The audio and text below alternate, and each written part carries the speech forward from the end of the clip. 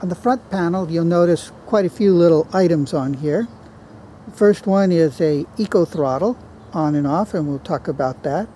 The next set are two little sockets here for parallel operations. One of the features this Honda has is the ability to link up with another Honda EU2000i and double the output current, so that by itself it couldn't run a travel trailer air conditioning unit.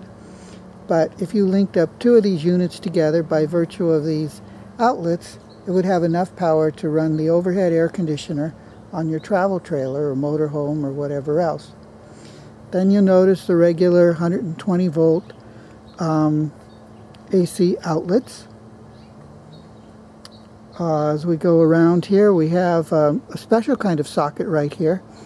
One of the features it has is the ability to charge your car batteries at 8 amps. So it has a special socket here. You plug that in, push the button, and boom, you can charge your batteries at 8 amps, which is a pretty good charge.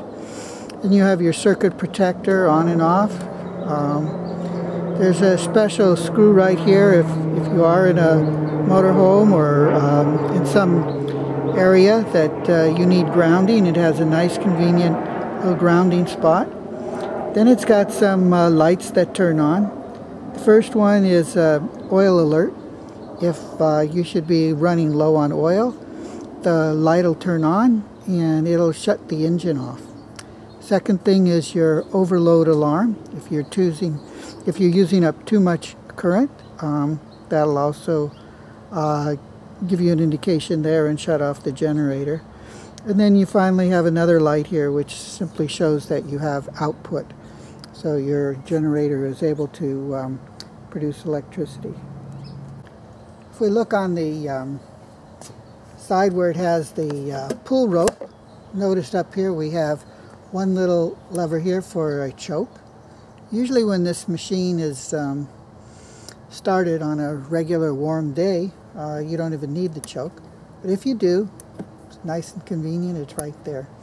You have another little screw right here which opens up your hatch and exposes parts of the engine inside, so you could do things like change oil and change your air filter, that sort of thing.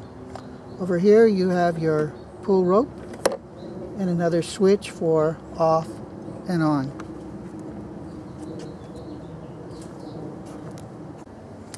On the other side of the generator, other than the label itself, you have another little door right here.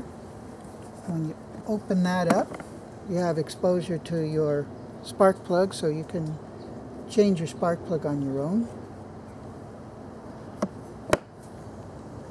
Then over here we have a special kind of gas cap that they designed. So if you're using it, you turn the lever to on.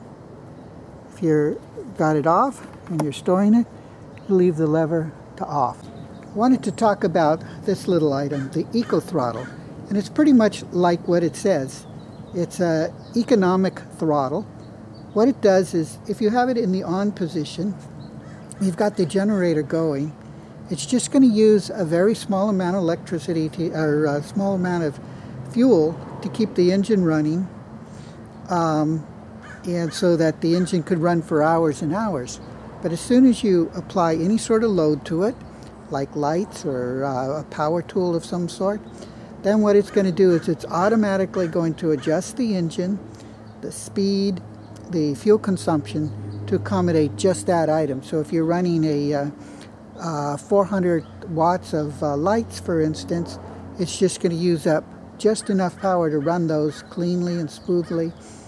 And then if you are going to run a miter saw, a power miter saw or something, and you're going to use up like 1500 amps, or 1500 watts, what it's going to do is it's going to automatically adjust the engine. It'll use up more fuel, but it's only going to use up just enough fuel to operate the load that's on it. wanted to take a minute here to talk about what the inverter means and why that's important. A lot of portable generators, at least most of them in the past, they have a gasoline engine that drives a generator and it produces an AC current.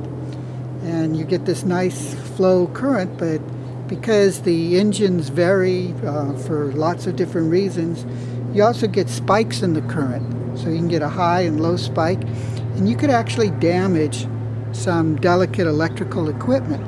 It probably wouldn't matter so much if you have incandescent lights.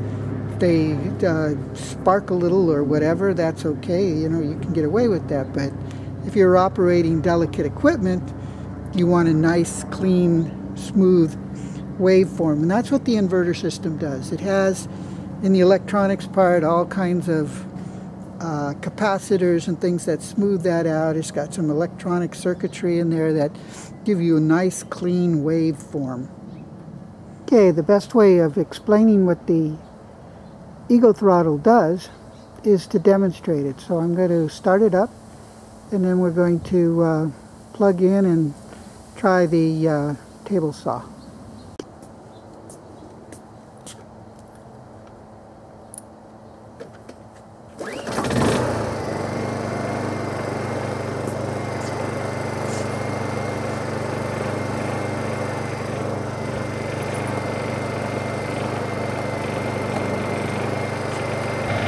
This is what the engine sounds like.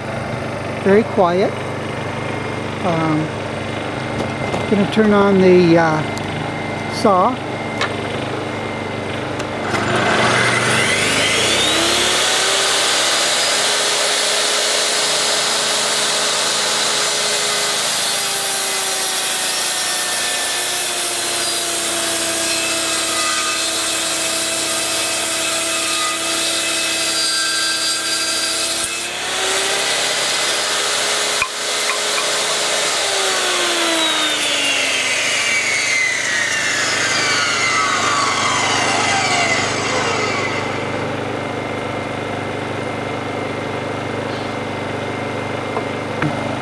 I'm going to add some distance between the saw and the generator so you can hear the difference in the noise levels.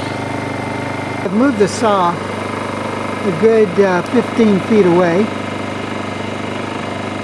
And I'm going to turn it on, and meanwhile listen to what happens to the generator.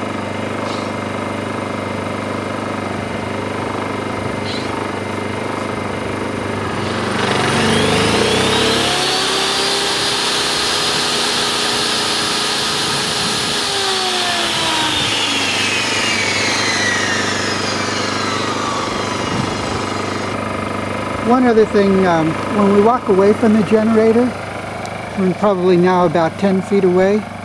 If you walk maybe 20 feet away, it's barely noticeable at all.